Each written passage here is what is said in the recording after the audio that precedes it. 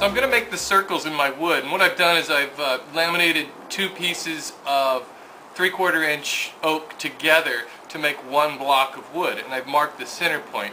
And I've nailed in a small brad into my table saw sled, and next I'll go ahead and clip off most of that nail.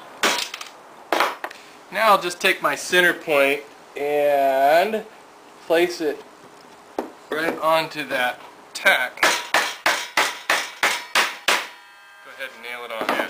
Before I start this cut, I think I should issue a little disclaimer. I picked up this technique from some old guy on YouTube who has a video on there who does this. He cuts circles on a table saw, and I think it's a pretty good technique. I've done it a few times and it works out pretty well. Well, on his video there's just a gazillion messages about how controversial this is and how unsafe it is. So it may be unsafe to you. To me, it's within my comfort range. So by no means do anything you see me do in any of my videos if you don't feel comfortable doing them. I'm doing these videos, I'm just documenting what I'm doing, that's all. I'm not even a professional doing this stuff. So, and secondly, don't start emailing me and telling me how unsafe this is. Don't take anything I say as the Word of God, okay? And with that said, I'm going to start cutting a circle in this piece of wood.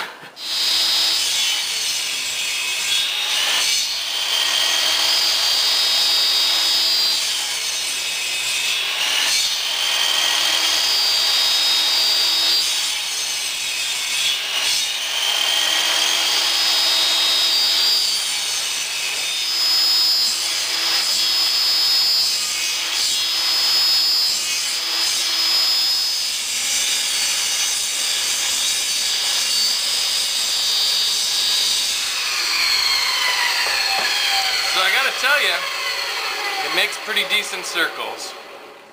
I'm just using my drill press with a 2 1/8 inch Forstner bit to drill out holes in the center of those circles. And now I've got a perfect little circle. Now I'll just ease over the corners with a 1/4 inch roundover bit on my router.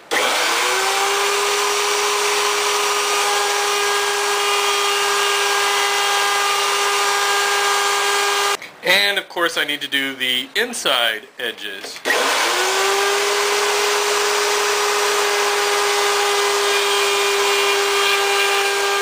So that gives me 2 nice little wheels with rounded over edges on all sides. And I think a little bit of sanding is in order, and then I can move on. And to sand these down, I'm just going to use my old-fashioned cordless oscillating sander.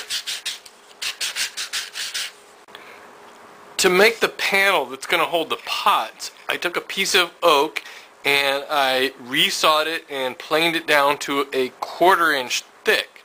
Now, since this project is all about circles, I'm going to grab one of the little wheels that I made and just kind of line it up evenly, and I'll be able to use that mark to cut a rounded edge for where it fits into the inside of these circles.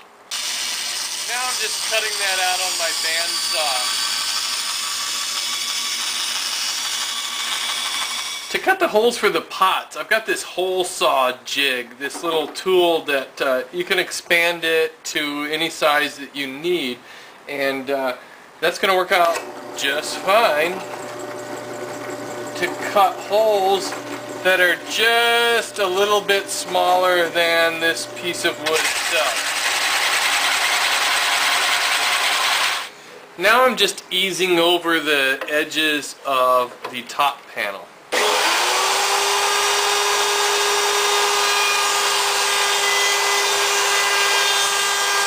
Now what I've done is set up a stop block, and I can line up my circle, and I can cut out a groove where that panel that holds the pots will sit. And it'll take a couple of passes to get it through to a 1/4 inch thick.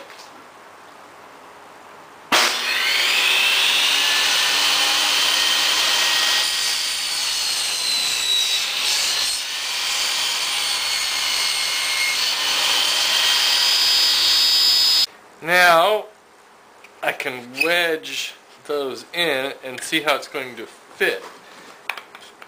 Both of those circles are going to fit in about like that, and with my pots they'll sit in about like that.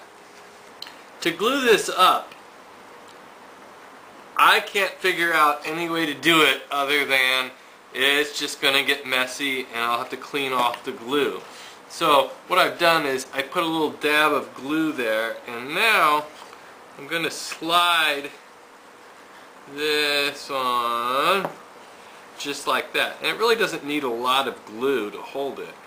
And just try to get it centered about where I want it, about like there.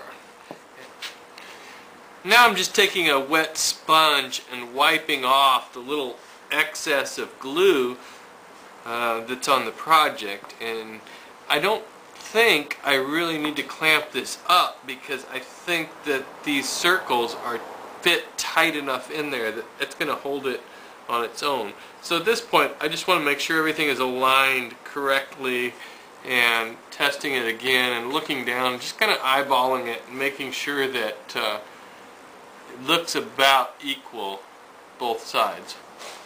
And after staining it, I'm just applying a few coats of spray lacquer. So with several coats of lacquer on the project, and I've got 2 terracotta pots that my son painted and my wife added some fake flowers to, and so with all of that, it makes a pretty nice little gift project. So I hope you enjoyed the project, and I hope you give it a shot, and thanks for watching.